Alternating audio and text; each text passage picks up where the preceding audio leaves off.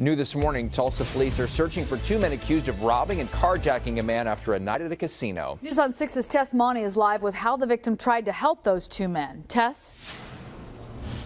Leanne, Dave, Tulsa police say the victim told them those two men attacked him after he gave them a ride home from a casino.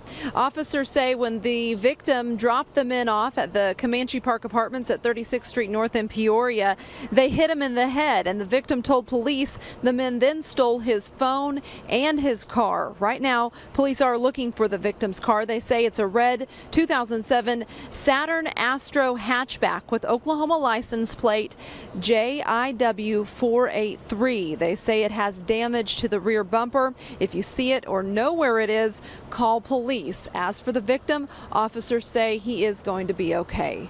Reporting live in Tulsa, Tess Maune, Oklahoma's own News on 6.